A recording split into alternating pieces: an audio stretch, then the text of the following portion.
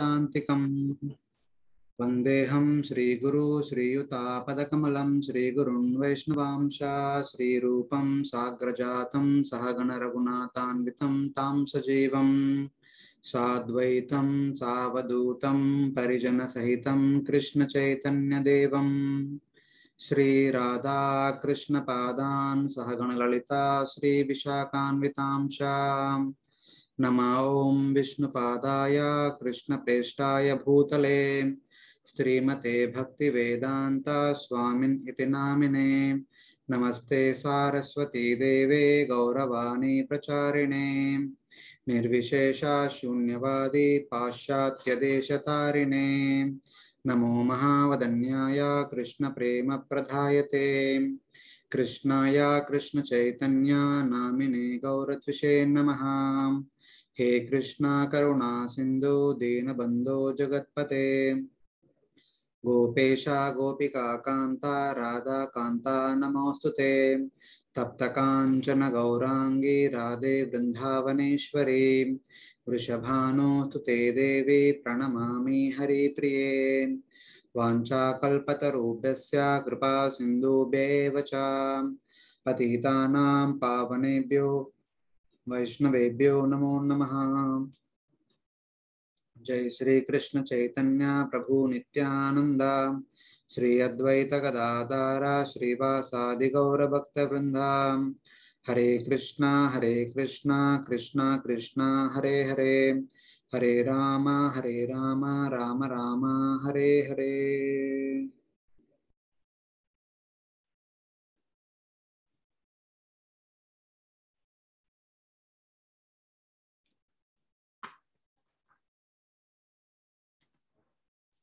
Hare Krishna.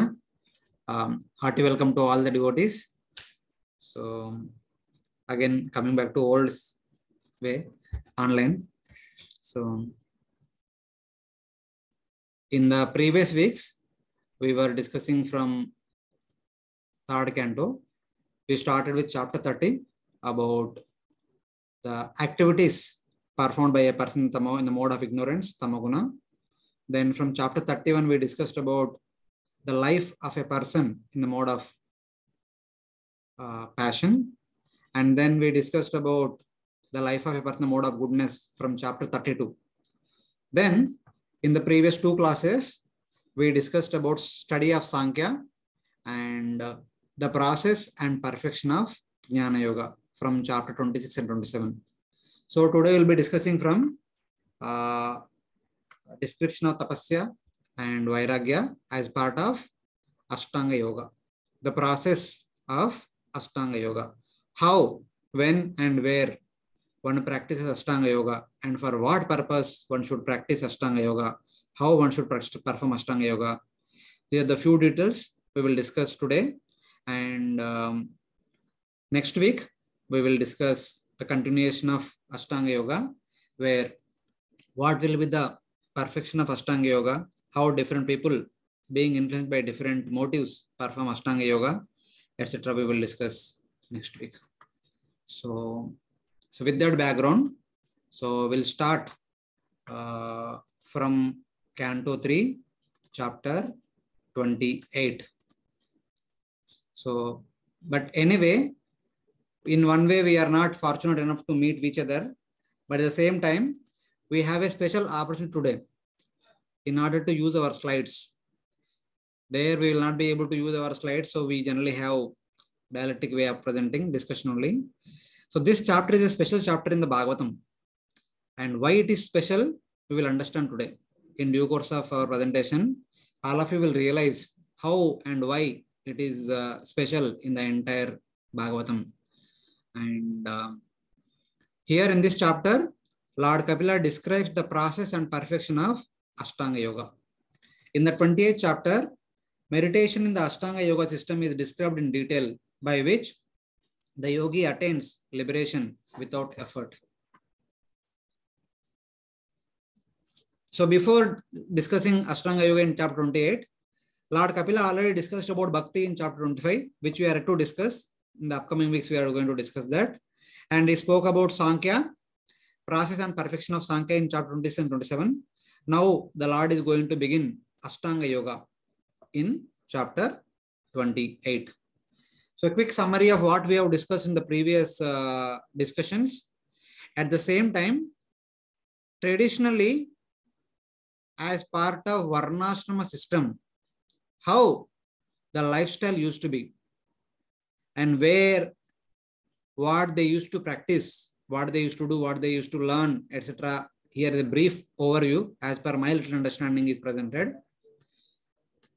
During Brahmacharya ashram, around 6 to 8 years, after performing Upanayana ceremony, when the children are sent to Gurukul in order to study under a able and bona fide guru, they study so many things, but primarily they study Sankhya in the Gurukul, wherein they learn about the fundamental principles of the material nature.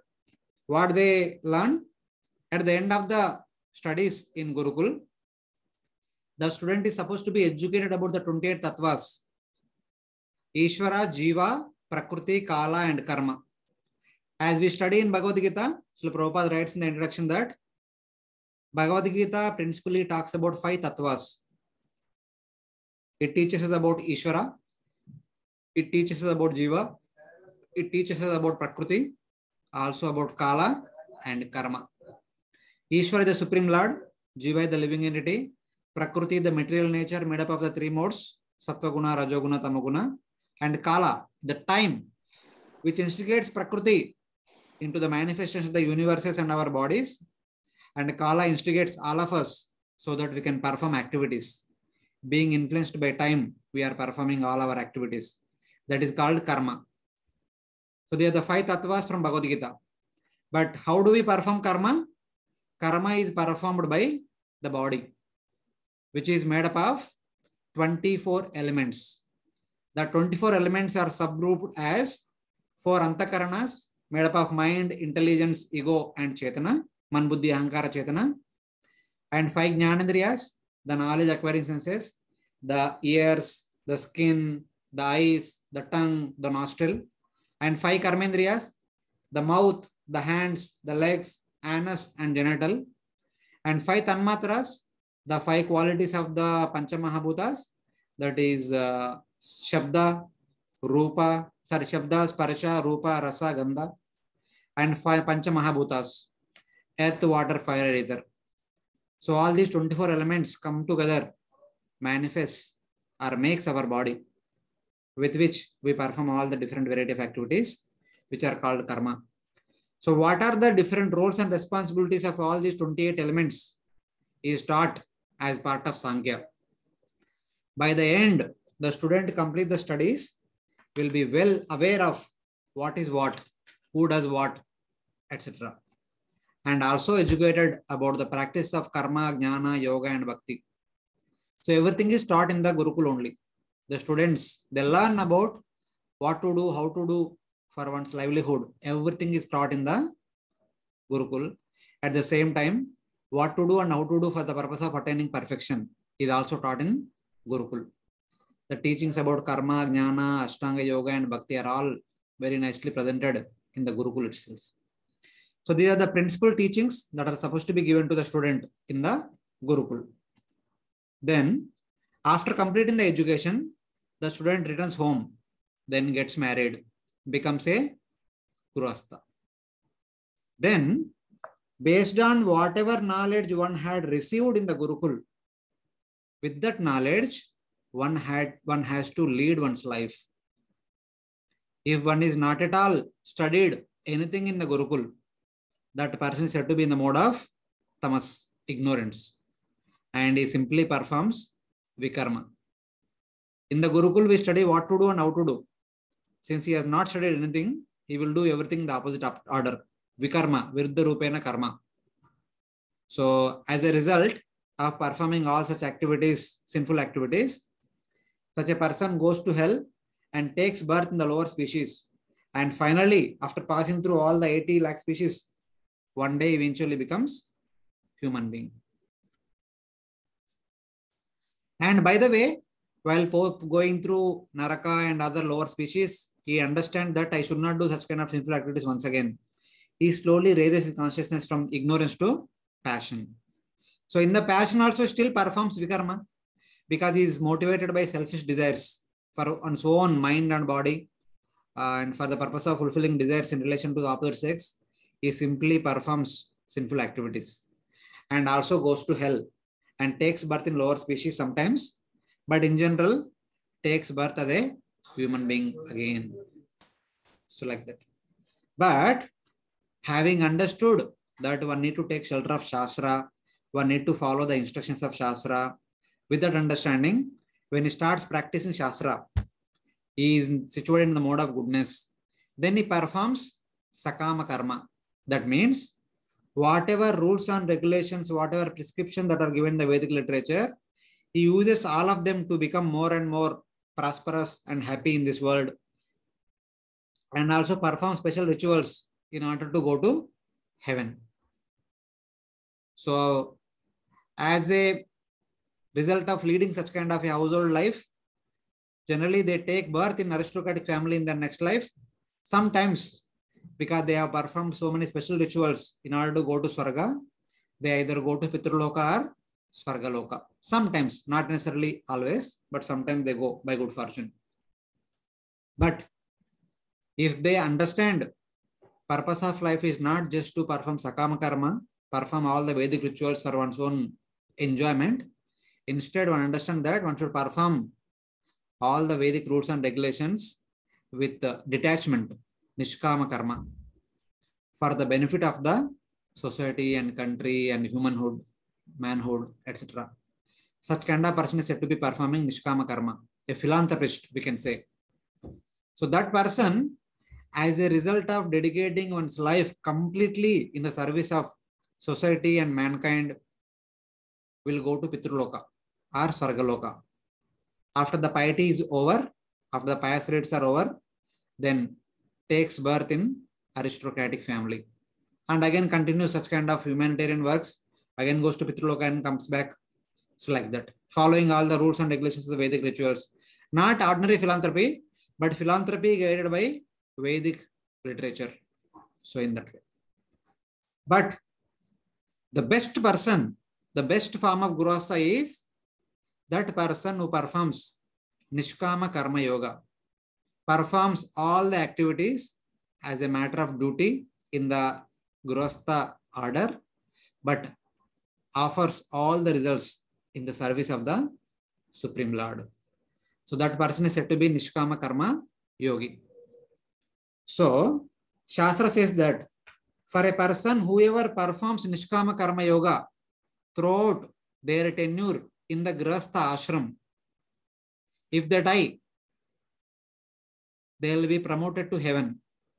But before death, they make up their mind that I don't want to go to heaven.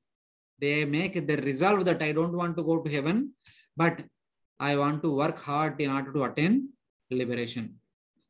They are qualified to take on to renunciation.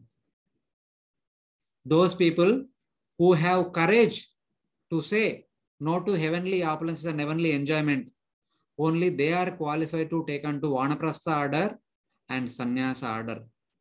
So thus, rejecting heavenly enjoyment, focusing on the attainment of liberation, they takes on to renounced order of life, either Vanaprastha or Sannyasa, or first Vanaprastha and then eventually to Sannyasa, so that they can practice Dhyana Yoga and eventually Astanga Yoga, or sometimes they can directly practice Astanga Yoga in order to attain Sayujya Mukti. This is how Shastra prescribes who has to do what. This is a simple understanding. Those who say no to sinful activities in the mode of ignorance, they are qualified to raise their conscience to mode of passion. And they don't perform gross sinful activities, but sometimes because they are motivated by selfish desire, they may perform some superficial sinful activities. As a result, they take birth in the human life only. But if they say no to that also, then they are qualified to hear Shastra. They develop faith to hear Shastra. where they perform Vedic rituals and follow Vedic rules and regulations.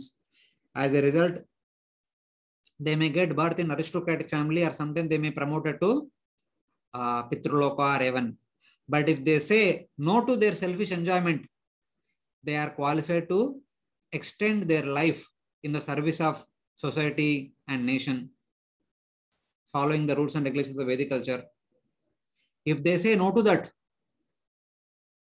as a result of that, they are qualified to go to heaven, because the entire life they live a life of selflessness, life of sacrifice. Shastra says that such kind of people are promoted to heaven at the end of their life. But if they have the courage to say no to heavenly enjoyment, they are qualified to take on to renounced order, because they have already cultivated the detachment throughout the Grihastha order. Now they can enter into Vanaprastha or Sannyasa order, so that they can live happily in the Vanaprastha order without any grudging or without any remorse. And they are qualified to practice Jnana Yoga or Astanga Yoga in order to attain perfection in the form of Sahyajya Mukti or Sarishti or Salokya. So then they take to the renounced order, either Vanaprastha or Sannyasa. Then they can practice Jnana Yoga or Astanga Yoga 24/7. So there are some people who perform Sakama Jnana. Even after entering to renounced order, they practice Sakama Jnana with a selfish motivated Jnana. They become great scholars and they get Pujala Pratishtha as a result of their as a result of their detachment and renounced order and austerities, etc. They'll go to Swarga and get aristocratic birth in the next life. Because still, even though in spite of going to renounced order, they still are hankering for Pujala Pratishtha and scholarship. They are not qualified to get Mukti. But on the other hand, those people, those jnanis who do not have any desire for scholarship, who do not have any desire for Pujala Pratishtha, they practice Nishkama Jnana Yoga.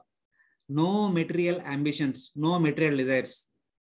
Thus, by leading a life of austerities and cultivating jnana, which one had studied in Gurukul, because in the Gurukul only they have studied about Sankhya, that is jnana. They have studied about tapasya, how to practice tapasya, etc. Now they are implementing in the Vanaprastha Sannyasa order, along with the practice of bhakti. Such kind of person will attain Sahyajya Mukti, impersonal liberation, because that is what their desire. They perform all these Nishkama Karma activities as a householder and Nishkama Jnana activities as a renounced order in order to attain Sahyajya Mukti. That is what they attain. So, such kind of a Jnani, after perfecting Jnana, having come to Jivan Mukta platform, they have two options. They can wait for their natural death so that they can attain impersonal liberation, or they can take shelter of Astanga Yoga in order to leave the body quickly and attain liberation very quickly. That option is available for the Jnanis who performed Jnana, who perfected Jnana, who came to the platform of Brahmabhuta platform, self-realization. Then by taking shelter of Astanga Yoga, they can attain liberation instantly, or they have to wait for natural death. So some people, after practicing Jnana, take on to Astanga Yoga and perfect their life, attain moksha. Or some people, immediately after entering into renounced order, either Vanaprastha or Sannyasa, they immediately start practicing Astanga Yoga in order to attain liberation. Because they have already attained thorough detachment from this material world. They don't want to stay anymore in this material world. Such kind of people practice Astanga Yoga immediately. But within that Astanga Yoga, there are two categories of people. Some practice Sakama Astanga Yoga with some selfish motive. Such kind of people attains 8 mystic siddhis and great scholarship, also gets Pujala Pratishtha. Because they are practicing Astanga Yoga with some selfish motives, they are not qualified to attain Sahyajya Mukti. Instead, they goes to Swarga and eventually they get aristocratic birth in their next life. But those who are completely dedicated their life with full of detachment in order to attain Sahyajya Mukti, They do not have any selfish desires such as attaining mystic siddhis or scholarship or puja la pratishtha. They simply lead a life of complete renunciation and cultivating jnana. And by the practice of Astanga Yoga, which one had studied in Gurukul, along with the practice of Bhakti, one eventually attains Sahajya Mukti. And according to their desire, they also enters into Vaikuntha with Sarishti or Salokya Mukti. So this is the traditional way of practicing their life according to Varnashram system. As a brahmachari, they go to Gurukul, study Shastra, especially study 28 Sankhya Yoga, and also study about what is karma, what is jnana, what is yoga, what is bhakti, how to practice them, like that. Then they, after completing their education, they come home, get married. They are supposed to be practicing Nishkama Karma Yoga. As a result of that, they developed enough detachment. Then they take on to renounced order, either Vanaprastha or Vanaprastha and then Sannyas. There they practice Jnana Yoga or Ashtanga Yoga along with Bhakti Yoga. As a result of that, they attain Sahajya Mukti. Sometimes by good fortune, they also attain Sarishti or Salokya Mukti. This is the traditional way of attaining perfection. But while doing all these practices, they should also practice Bhakti from the very beginning. Without Bhakti, none of these practices can give one the expected results. So today, now let us discuss about how to practice Astanga Yoga. Astanga Yoga basically has 8 angas: Yama, Niyama, Asana, Pranayama, Pratyahara, Dharana, Dhyana, and Samadhi. So let us try to discuss about what are these 8 stages of Astanga Yoga, what one is supposed to do in each and every stage, and what kind of lifestyle they should lead, etc., etc. Let us get into the chapter. So in the previous classes, I used to discuss referring to the book. I was presenting summarily the details of all the verses like a story type, like a prose. But today, since we are using slides also, I will recite all the shlokas and I will explain the shlokas so that we can use the opportunity of this online class. So starting from shloka 1, Sri Bhagavan Uvacha Yogasya Lakshanam Vakshe Sabijasya Drupatmaje Mano Yenaiva Vidina Prasannam Yati Satpatam. So here Lord Kapila is saying that now I shall speak about the characteristics of Astanga Yoga, which is dependent on Bhakti, by following which the mind attains joyful spiritual path. The mind becomes joyful while practicing, and eventually the soul enters into Sahajya Mukti at the end of the practice. So basically Lord Kapila now going to discuss about Astanga Yoga mixed with Bhakti. So now, for those people who are dedicated their life in order to attain Sahajya Mukti by the practice of Astanga Yoga, but before actually practicing Astanga Yoga, one need to lead the life of Grihastha order very sanely, as it is indicated here. Basically, the first two limbs of Astanga Yoga, Yama and Niyama. Niyama means the rules which are supposed to be followed. Yama means the prohibitions which are not supposed to be, which are supposed to be avoided. So these Yama and Niyama rules and regulations are supposed to be practiced when one is a Grihastha. As long as one is leading a household order, they need to practice Yama and Niyama. Then after completing all the household responsibilities, after getting enough detachment, then they should take on to renounced order, Vanaprastha or Sannyasa. They should go to a forest, find a suitable place in order to practice the remaining parts of the Astanga Yoga. So what does this Yama and Niyama contains? In first 3-4 verses gives a detailed explanation. Not details, but a quick summary of that rules and regulations are mentioned here. Swadharma charanam sakya Vidharmacha nivartanam Daivallabdena santosha Atmavid charanarchanam. It is said that one must follow one's duties of Varnashrama to the best of one's ability. So basically now one is in household order. One may be a Brahmana, Kshatriya, Vaishya, or Shudra, whoever it may be. They should practice their Varna duties properly. Swadharma Acharanam Sakya. That means they should practice their Varna duties. A Brahmana householder is supposed to practice Brahmanical duties. A Kshatriya householder is supposed to practice Kshatriya duties. Vaishya householder is supposed to practice Vaishya duties, like that. And avoid sin. Vidharmatna Nivartitam. One should never ever perform sinful activities in the household order. And one should be satisfied with what comes of its own accord. Daiva labdena santosha. Whatever comes by the order of the destiny, one should be satisfied. Because if one is satisfied with whatever one has more time for spiritual practices. If one is not satisfied, one has to work hard to get more and more to fulfill their desires. Then all the time and energy goes in the attainment of objects. So one will be left with no time for spiritual practices. That's why one should be satisfied with whatever comes of its own accord, according to one's destiny. Daiva labdena santosha.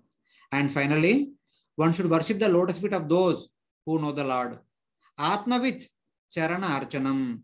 One should take shelter of the devotees and like-minded persons and associate with them and serve them, so that one develops their qualities and characteristics. It's like that.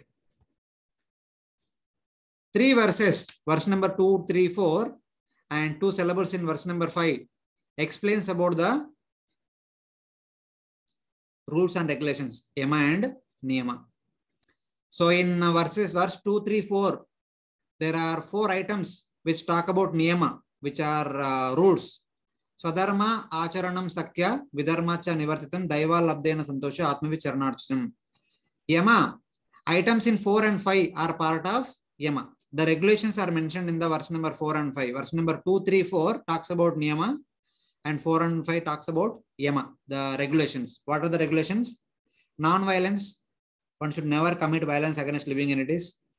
And one should never speak lies. One should never steal. One should not accept more than necessary. One should practice celibacy. One should never indulge in loose conduct. And one should remain silent. And these are 6 are the regulations. Then what are the other rules?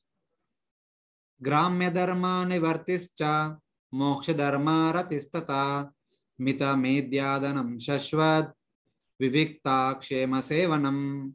One should avoid duties that lead to material attachment. Gramya dharma nivartischa. Gramya dharma means the duties in regards to dharma, artha, kama, which are meant to fulfill one's material desires. Such kind of duties should be kept at far distance. And one should be constantly absorbed in those activities which lead to liberation. One should perform all those activities which take one to moksha. One should not be too much attached to activities of dharma, artha, kama. Instead, one should be attached to the activities of moksha in that way. One should eat pure food in moderate quantities. Mita medya adanam. One should not eat too much. One should eat moderately, but pure food, not the contaminated food, not the sinful food. And one should always live in a secluded, peaceful place. Vivikta kshema sevanam. One should stay in the association of the like-minded people. Seclusion means only in the association of like-minded people, not with the people of diverse mentalities. And one should remain peaceful. One should not be too much attached, as too much agitated by the surroundings. So these are some of the rules one should follow as a householder. And Gramya dharma means dharma, artha, kama. According to the Smriti, moderate quantity of food means the following. One should fill half of the stomach with food. What do you mean by moderate eating? Half of the stomach should be filled with food, and 1/4 should be filled with water, and 1/4 should remain with air for freedom of movement. So this is the moderate eating, not eating to the extent of the neck. So for a yogi or for anyone, for a devotee or for sadhaka who is interested in attaining liberation, should follow this regulation.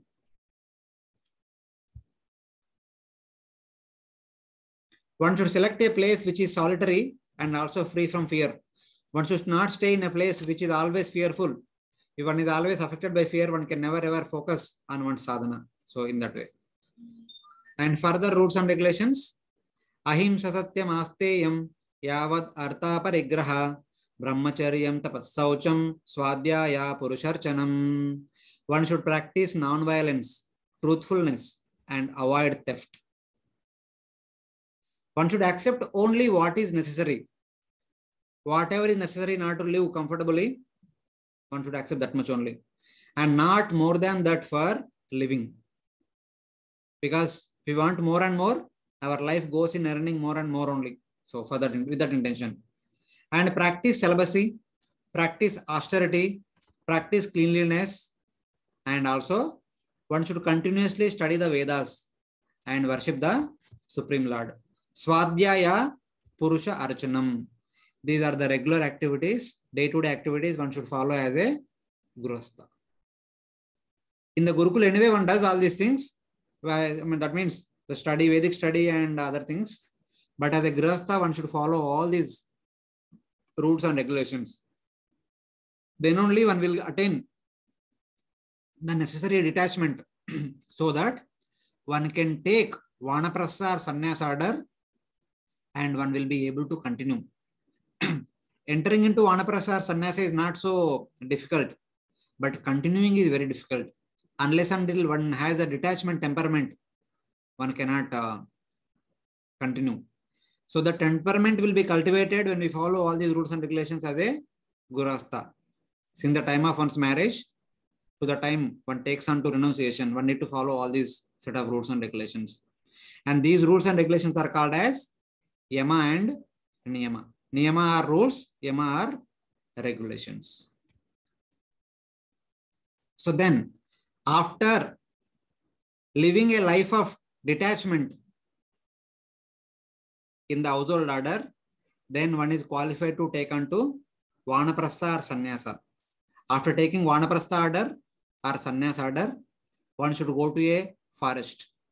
There find a suitable place in order to practice Astanga Yoga. And that Astanga Yoga will continue with Asana, Pranayama, Pratyahara and other things. And the description about them is mentioned now. Maunam Sadasana Jaya, Stairyam Pranajaya Shanai, Pratyaharas Chendriyanam, Vishayan Manasa Hrudi. So one should observe silence. Maunam. So Maunam is part of the regulations. This one phrase is part of the previous discussion. And afterwards starts asana. One should attain steadiness by mastering correct asanas. Sad asana jaya stairyam. One should be able to control one's body. The body is controlled. Body itself is unsteady. Many times body does not allow us to sit at one place, stand at one place continuously for a long time. The bodily inconveniences can be regulated by becoming expert in performing asanas. Having gone to forest, after finding out a suitable place, one should actually practice asana, especially the swastika asana or padmasana. So eventually the body becomes stable. That means body does not instigate us to, okay, get up, move here, move there, and not like that. So the purpose of asanas is to steady the body. And then one should practice the control of breath, that is pranayama, pranajaya. Then the senses and the mind and intelligence are controlled by pranayama. Just like the body is controlled by asanas, the senses and mind and intelligence are controlled by the pranayama. Then the mind should focus on pranayama. Puraka, Rechaka, Kumbhaka, etc. One should focus on that. The mind becomes steady. And then gradually one should withdraw the senses from material objects to the heart using the mind. So In order to become stable in pranayama, in order to control the mind, pranayama alone does not help. Even though while practicing pranayama, the senses might divert one here and there. The mind one might take one here and there. So first one should control the senses. My mind is so powerful, we cannot directly control the mind. So we should control the senses. The senses generally look for something to get from outside world. The eyes want to see something, ears want to hear something, the tongue want to taste something, the mouth, the nostril want to smell something nice, the hand want to touch something, etc., etc. The five senses are need to be fed from outside world. That is called ahara. If they are fed excessively, that is called atyahara. If they are fed internally, not from outside world, but they are fed internally within the core of the heart, that is called pratyahara. The demands of the senses are fulfilled from the heart itself, within the heart itself. That is called pratyahara. That means the senses are not looking anything outside. The eyes does not want to look anything outside. The nostril does not want to smell anything from outside. The ears does not want to hear anything from outside. The ears only want to hear Om. The Om syllable, which might be pronounced by the yogi while practicing Astanga Yoga, is only focusing on the Om. The eyes are half closed. They are neither looking, not looking anywhere outside, etc., etc. So first the yogi is supposed to control the senses. When the senses become steady by the practice of pratyahara, slowly by the practice of other sadhanas like Dharana, Dhyana, Samadhi, the intelligence and mind also becomes completely controlled. So like that, one after the other, one after the other, one after the other will be controlled by taking shelter of all these different sadhanas. Asana, one should attain steadiness by mastering correct asanas, steadiness of the body. And pranayama, one should control the breath. One should keep the breathing under control by practicing Puraka, Rechaka, Kumbhaka, etc. And pratyahara, withdraw the senses from the material objects and turn them toward the heart using the mind. Then, after controlling the body, after controlling the breathing, after controlling the senses, in order to control the mind, then one should practice Dharana, Dhyana, and Samadhi. They are mentioned in the next verse. Swadhishnanam ekadeshe manasa prana dharanam vaikunta leela vidhyananam samadhanam tatatmana.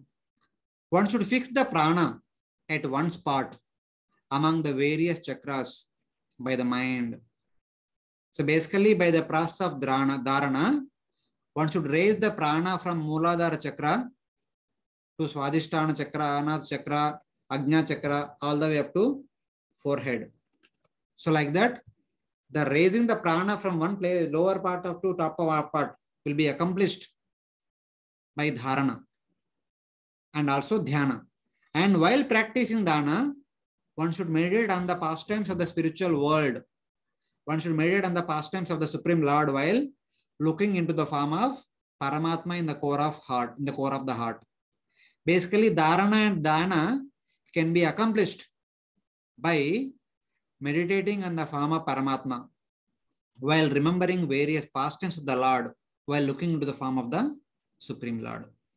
Then, by raising the prana from Mooladhara chakra to Ajna chakra and by meditating, by making the mind focus on the various pastimes of Supreme Lord by looking into the Paramatma form, the mind and intelligence are completely controlled.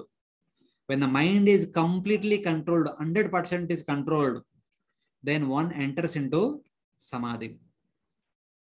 In Samadhi state, one will realize that one is Atma, not the body anymore.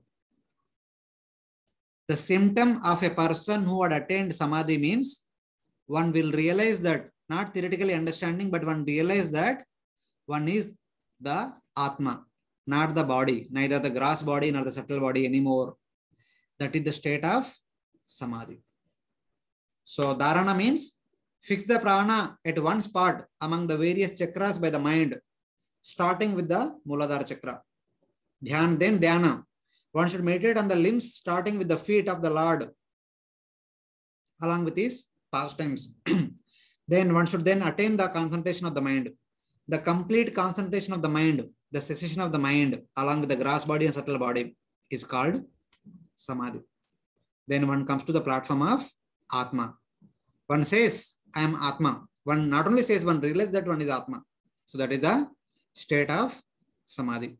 So like this, as a grahastha, after practicing Yama and Niyama, after taking on to Vanaprastha or Sannyasa, after going to forest, after finding a suitable place, when one practices Asana, Pranayama, Pratyahara, Dharana, Dhyana, then one comes to the Samadhi platform, where one realizes that one is Atma, not the body anymore.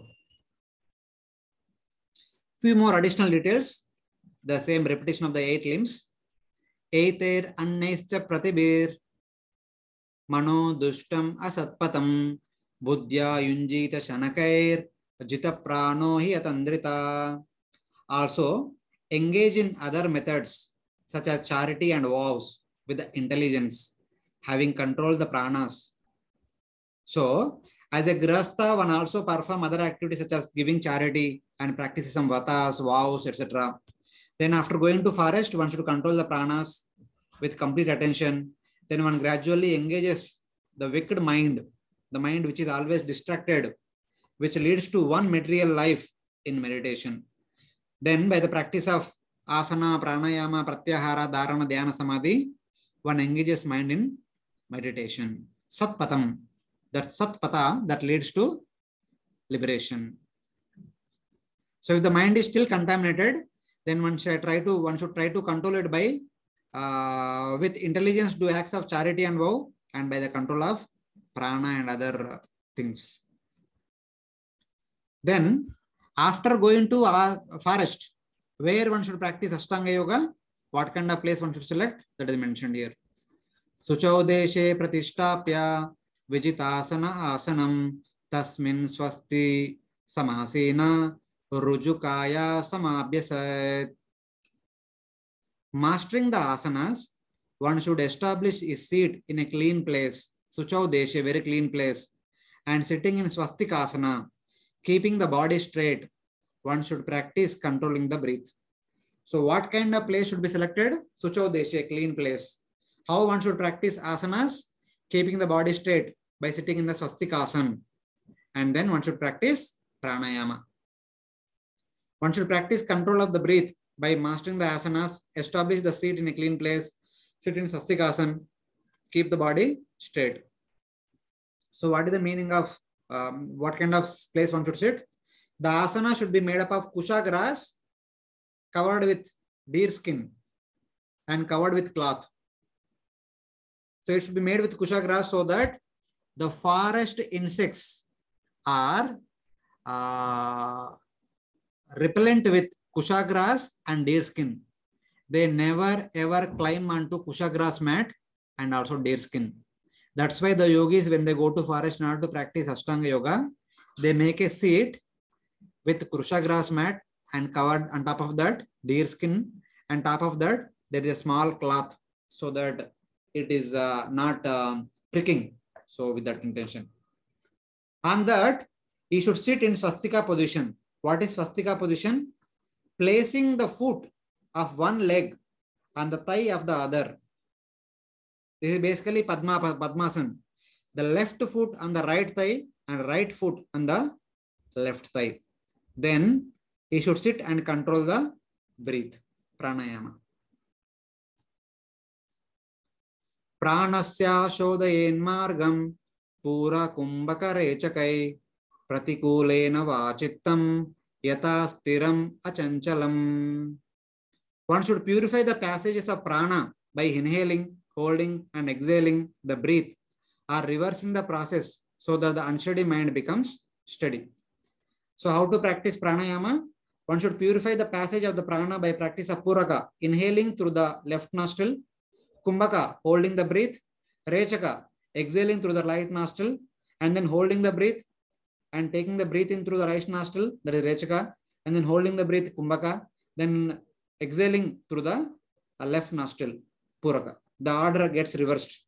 So that like that one should practice pranayama. Manochirasyad virajam jitashwasasya yogina vayu agnibhyam yataloham dhamtam tyajati vaimalam. Very soon the mind of the yogi who controls his breath will become pure, just as heated gold gives up impurities by air and fire. Just like gold is put onto fire becomes pure, by the practice of pranayama and other things, the mind becomes pure. So, how does the mind gets pure? That is indicated here. Pranayamer dahed doshan, dharana bischa kilbishan, pratyaharena samsargan, dhyanena nivasaran guhan. By controlling the breath, one burns up the faults in the doshas of the body. By pranayama, the doshas of the body are destroyed. Kapha, vata, pitta are destroyed by the practice of pranayama. That's why nowadays, the pranayama is very popular all over the world. Because by the practice of pranayama, the body becomes more and more healthy. So that is even indicated here. The bodily doshas, kapha, vata, pitta are destroyed. And by dharana, by pratyahara, one destroys the association sense objects. Association sense objects are destroyed. Normally, senses are attracted to outside world. By pratyahara, we are not allowing the senses to go outside. The senses attraction to outside world is destroyed. And by dharana, the sins are destroyed. So by focusing the mind on the form of Paramatma, one's mind is not focused on sinful activities. So sins are destroyed. And by dhyana, by meditation, one destroys uncontrollable qualities such as attraction and repulsion. The like and hatred, such kind of qualities are destroyed by the practice of dhyana. So these are the benefits of, immediate benefits of practicing Ashtanga Yoga. Pranayama, Pratyahara, Dharana, Dhyana will make our body good.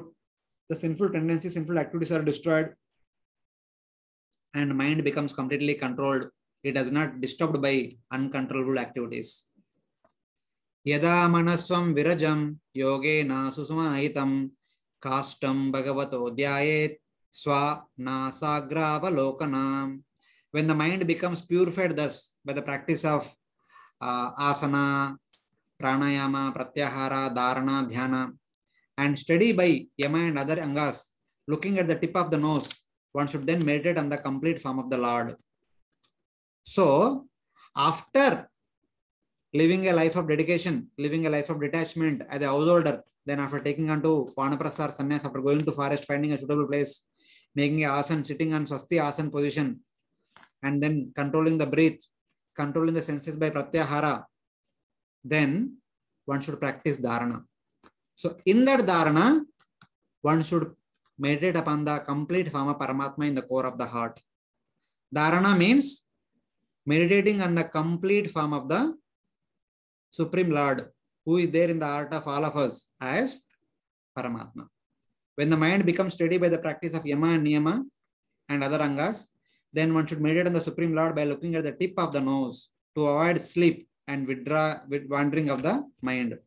So both the eyes should focus on the tip of the nose so that one will not fall asleep and one's mind does not go here and there. Then within the core of the heart, one should meditate on the form of Paramatma. So what will be the form of Paramatma? What is the description of that Paramatma is very nicely presented from verse number 13 to 18. So let us go through this. Prasannavadanambojam Padma Garbarunekshanam Nilotpala Dalashyamam Shanka Chakra Gadadaram. One should meditate on that form which is with joyful lotus face, red lotus eyes, and complexion like a blue lotus, holding conch, chakra, and club. So then one should meditate on the form of Paramatma, who is very joyful. He has lotus face, red lotus eyes, and complexion like that of a blue lotus, and holding Shankha Chakra, Gada Padma. So the meditation as part of Dharana, which is the sixth limb of Astanga Yoga, is as good as Smaranam for a devotee. When we go to the temple, we see the form of the deity. And for some time, we completely gaze at the beautiful form of the Lord. The same thing the yogi does. Within the core of his heart, he gazes at the complete form of the Paramatma. This meditation on the Lord, the third anga of the nine-limbed bhakti process known as Smaranam, become the sixth Dharana and the seventh Dhyana process of Astanga Yoga. In yoga, this is for attaining liberation, for attaining Sahajya Mukti. Taking this opportunity, Lord Kapila described the form of the Lord used by both devotees and yogis for the purpose of meditation. Though only three items are mentioned in the Lord's hands, the fourth item, the lotus, also should be included. The shloka only talks about Shankha, Chakra, Gada. Padma also we need to include. So this is the form of Paramatma, who is like the blue lotus, eyes are like red lotus, and his complexion is like blue lotus. His face is very joyful and smiling, and he had four hands holding Shankha, Chakra, Gada, Padma. This is the beautiful description of the form of Paramatma. Then, what are the more attributes of the Paramatma? From Lasat Pankaja Kinjalka, Pita Kausheya Vasasam, Srivasta Vakshasam Brajat, Kaustuba Mukta Kandaram. He wears silk clothes, the color of glowing lotus pollen. Lord wears yellow silken cloth, yellow pitambara dhoti. Okay. Has Srivasta on his chest. Lord has Srivasta on his chest on the right side. Srivasta mark is there. And had the brilliant Kaustuba on his neck. So this is the Kaustuba jewel. Here is the Kaustuba jewel, the brilliant Kaustuba jewel on his neck. And tied with a golden thread. The jewel is tied with the golden thread. So this is the beautiful description of the form of Paramatma. Further it is mentioned, Matta Dvirepa Kalaya Paritram Vanamalaya Parardyahara Valaya Kiritangada Nopuram. He wears a garland filled with the sweet humming of intoxicated bees. Matta Dvirepa Kalaya. Dvirepa means those insects will have two wings. So with the wings, with the movement of the wings, they are actually producing nice music. So he is holding a wonderful Vanamala, a forest flower garland. Because all the flowers have a lot of fragrance and a lot of nectar. The honeybees are hovering around the form of the Supreme Lord, making beautiful musical sounds. He wears priceless necklaces, bracelets, crown, armbands, and anklets. All those things you can see here. Priceless necklaces, armlets, bracelets, mukut, earrings, etc., etc. All wonderful, beautiful ornaments are described. So like that, his beautiful form is presented. And then Kanchi Gunollas Churonim Hrudayamboja Vistaram Darshaniyatmam Shantam Mano Nayana Vardhanam. His hips shine with the cords of his belt. Lord wears a beautiful belt, so with which the Lord's form looks very beautiful. He sits in the lotus heart of the devotees. The Paramatma is always situated in the heart of the devotees. When our heart becomes pure like a lotus, then we will be able to see the Paramatma. If our heart is covered with dust, we will not be able to see the form of Paramatma. It's like that. He is most attractive to see. Darshaniyatamam is the object of our vision. When we look at the beautiful form of the Supreme Lord, our eyes, our mind will be attracted to him, want to see more and more. Only when our heart is pure, we will want to see more and more. It's like that. And that Lord is completely peaceful, is not at all agitated, and increases the joy of the mind and eyes. Mano Nayana Vardhanam. The happiness of the eyes and the mind increases by looking at the beautiful form of the Supreme Lord. This is what we should get when we come to temple, when we see the deity form, especially on the festival days, when the lordships are given new outfits, new dress and new decoration. All the devotees are eager to have darshan of the Lord for long hours. So there is a competition. I want to be in the first row. I want to be in the first row. It's like that. Then it further continues. Apivya darshanam shashvat sarvalokanam askrutam santam vaisi kaishore Brutya Nugraha Kataram. He is beautiful and worshipped by all people. The Lord Swami is very beautiful, and he is worshipped by all people. Sarva Loka Namaskrutam. He is eternally situated in as at 15 years old. Shashvat Kaishora Vaisi. The Lord is always 15 years old. His age does not increase. Maybe we take some questions at the end of the discussion. It may disturb the flow. And is eager to bless his servants. The Lord is always eager to bless the servants. Bhrutya Anugraha Kataram. See the beautiful form of the Supreme Lord, who is always eager to bless his devotees. So it's like that. Kirtanya Tirtha Yashasam Punya Shloka Yashaskaram Dhyayad Devasam Samagranam Yavanna Chavate Mana. One should meditate on this form of the Lord with all his limbs, who is worthy of glorification, who increases the fame of the devotees, and until the mind does not deviate. As long as mind can continue to focus on the complete form of the Lord, one should practice to meditate on that. So when mind becomes steady on the form of the Supreme Lord, then one can enter into Dhyana, the next stage. Till then, one need to meditate on the complete form of the Supreme Lord. And this meditation on the complete form of the Supreme Lord is called as Dharana. And that beautiful description of the Lord's form was mentioned. And then Dhyana means, then after looking at the complete form of the Supreme Lord, then one should meditate on each and every limb, starting with the lotus feet, the lotus legs, thighs, abdomen, chest, neck, face, within the face, eyes, nostril, mouth, etc. etc. That step by step progressive increase in order. One should slowly meditate. That is called Dhyana. That is mentioned in the next section. Sthitam vrajantam asinam shayanam va guhashayam prekshaniye hitam dhyayet shuddha bhavena chetasa. With one's heart filled with pure emotion, one should meditate on the Lord living in the spiritual world as he stands, walks, sits or sleeps and performs pastimes worthy of seeing. Then one should meditate on the different limbs of the Lord while he is performing various pastimes. Some of the pastimes are performed while he is standing. Some of the pastimes are performed while he is walking. Some of the pastimes are performed while he is sitting. Some of the pastimes are performed while he sleeps, like Garbhodakshaya Vishnu, Karanodakshaya Vishnu, etc. etc. All these different pastimes are need to be meditated while looking into one posture of the Supreme Lord. Then it continues.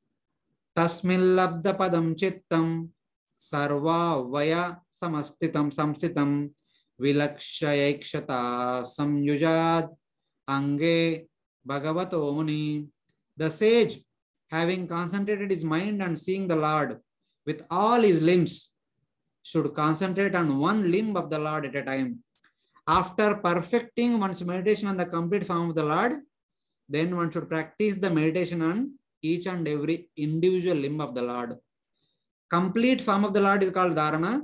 Individual limb of the Lord is called Dhyana. So thus, having described the whole form for meditation, Lord Kapila now described the meditation on the individual limbs from the next verse onwards. So this we call it as Smaranam. It is also mentioned in the second canto of Bhagavatam. There is a beautiful description about Dharana and Dhyana. So one should firmly meditate with the intelligence on each limb, one after the other, starting from the feet up to the smiling face of the Lord. After practicing concentrating on one limb, one should give that up and proceed to the next limb as the intelligence gradually becomes purified. The purpose of meditating on each and every limb is to purify our mind and intelligence. After completing that meditation, then one should go to next limb, next, like that. One should come up to the beautiful smile of the Supreme Lord. So this is called as Smaranam, as part of Bhakti. And as part of Astanga Yoga, this is called as Dhyanam. So now let us see how gradually one should raise one's meditation from the lotus feet all the way up to the lotus smile of their Lordship.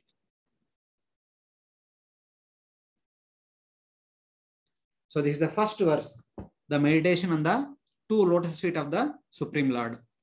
Sanchintayet Bhagavatas Charanara Vindam Vajrankushasvashasaro Rulalancha Nadyam Uttunga Rakta Vilasan Nakachakravala Joshna Libir Ahatamahad Prudayandakaram.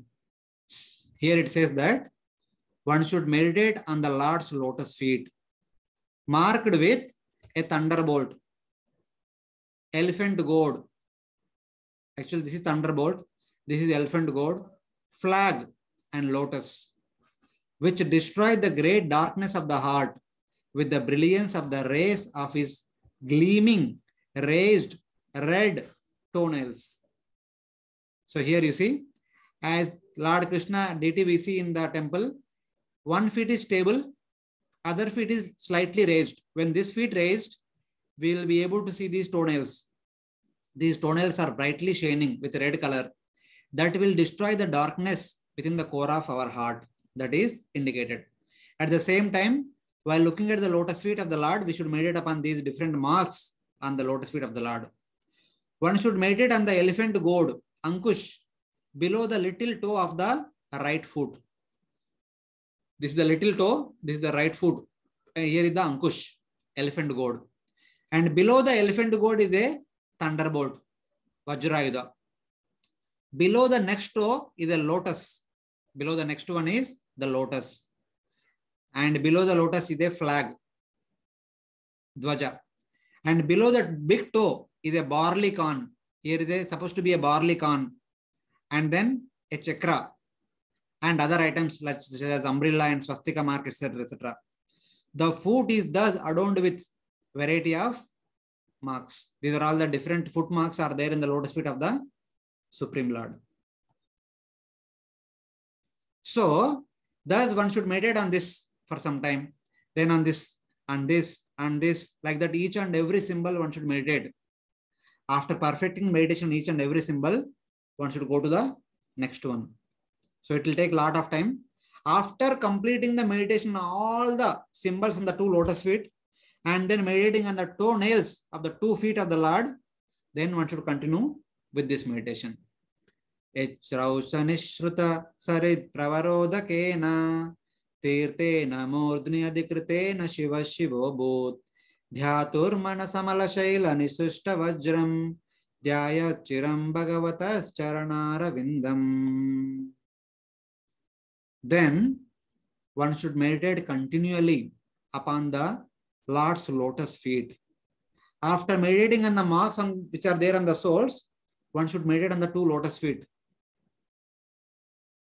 The water washing which the Ganga flows and makes the auspicious Lord Shiva, who holds the Ganga on his head, more auspicious.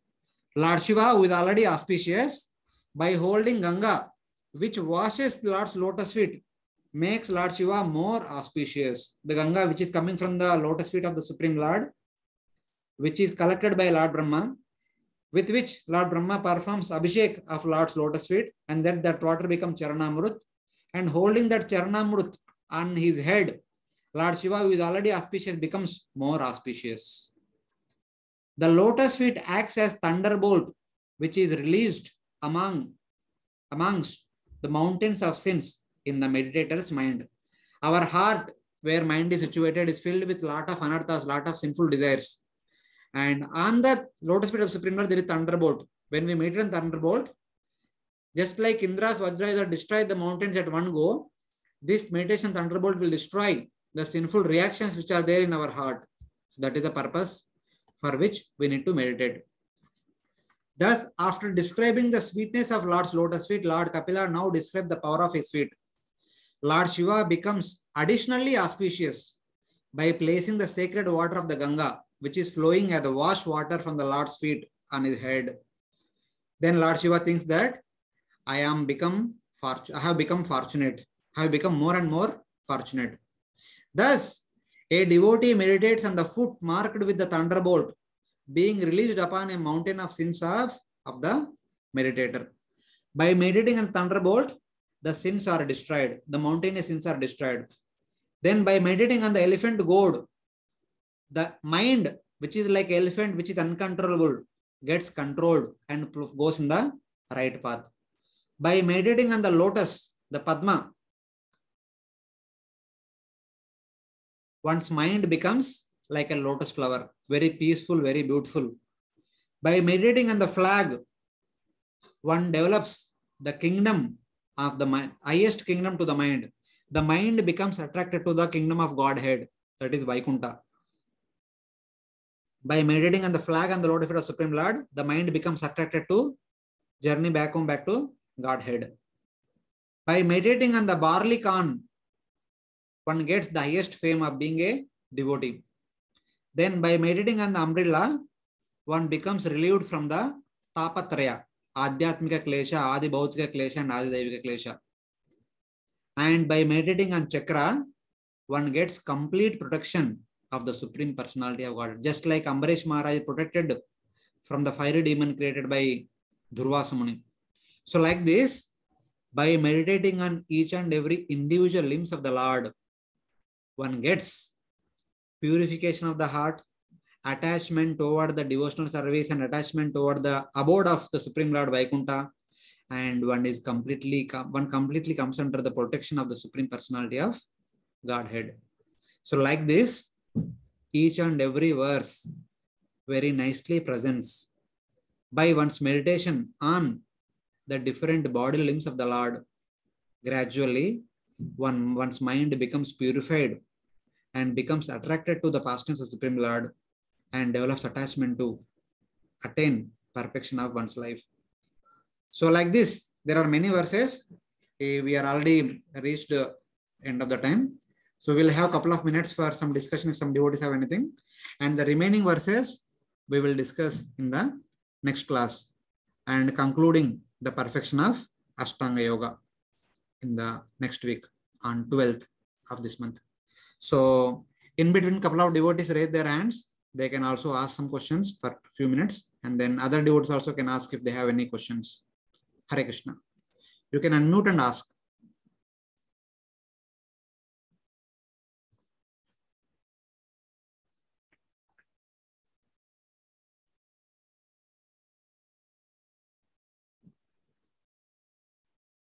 Hare Krishna. Hare Krishna. Dandat Pranam, Prabhuji. Dandatna. Prabhuji, while mentioning the Vanaprastha and Sannyas, that time you were telling about that in chapter 28, you have you were telling about the performer of Ashtanga Yoga, and you said that he leads a life of complete renunciation and performs Ashtanga Yoga, and at the same time he practices bhakti also. Yeah. And then he attains Sayuja Mukti. But and sometimes he attains Srashti or Salokya Mukti. So when he performs bhakti, when someone performs bhakti, how he can attain Sayuja Mukti? We will discuss next week, because next week discussion is all about that only. What will be attained by the Astanga Yoga practitioner. So for your information, for now I'll tell you. Practicing either karma, jnana, yoga is like performing activities with our gross body and subtle body. Practicing karma is like performing activity with our gross body. Practicing jnana or yoga is performing our activities with our subtle body. And practicing bhakti is like breathing. Are you getting? Yes. Can you perform any bodily activities without breathing? No. That means we cannot perform karma in its proper expected order without little bhakti in it. Yes. Same way, can we perform any activity to a subtle body? No. Without breathing? Yes. No. Without breathing we can't perform anything. Yeah, no, we cannot perform without Same breathing. way, without little amount of bhakti, we cannot even practice jnana or yoga. Jnana, karma, jnana, yoga, all practiced in association with bhakti. Bhakti is an integral element which is not visible outside so much. It is like the breathing. We are breathing, but we are not conscious of our breathing. When we are performing activity, we are conscious of what we are doing, but we are not conscious of breathing. Like that, bhakti is an integral part of karma, jnana, yoga. So for your kind information, we are discussing about the karma, jnana, yoga as a traditional varnashram system. And after next week, we will be discussing bhakti, exclusive bhakti. How devotees practice bhakti. We are not talking about devotees as of now. We are talking about the karma practitioner, jnana practitioner, yoga practitioner, who also need to practice bhakti as an integral part, as a secondary item, just like breathing is performed unconsciously. It's like that. Yeah. That means not only Kevala Bhakti, they are doing along with Bhakti other things also, karma and jnana, and therefore they don't get. They are practicing karma, jnana, yoga along with little bhakti. That is the proper understanding. Yeah. Okay. Thank you. Okay. Other devotees?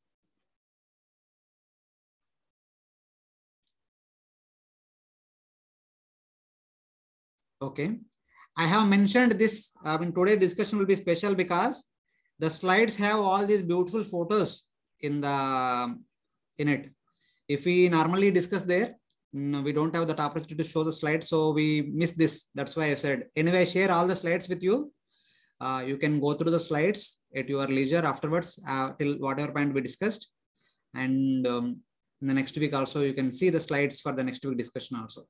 So, Prabhuji, Hare Krishna. Prabhuji will have a, This photo you have displayed is very beautiful, but where this is Garbhodak Kshirshagar, Kshirshagar's photo.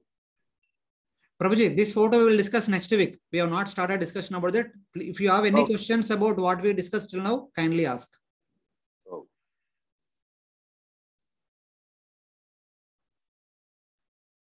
Okay.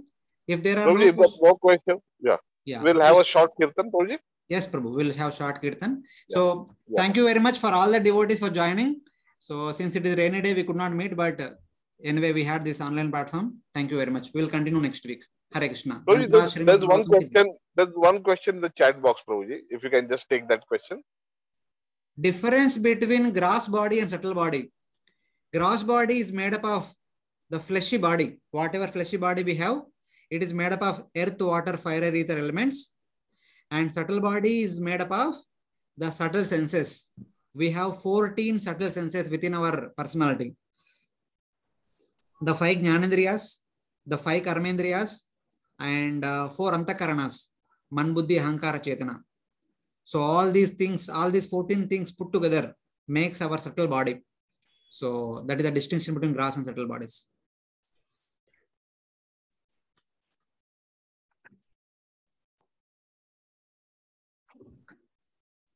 Yeah, meditation on the lotus feet means initially we need to meditate beneath the source. All the symbols are there. Then meditate on the lotus feet from which the Ganga manifested. It's like that, one after the other, one after the other.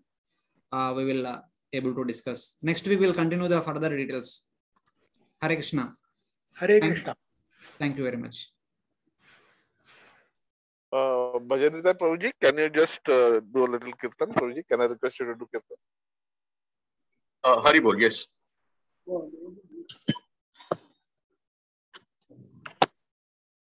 Just give me a minute.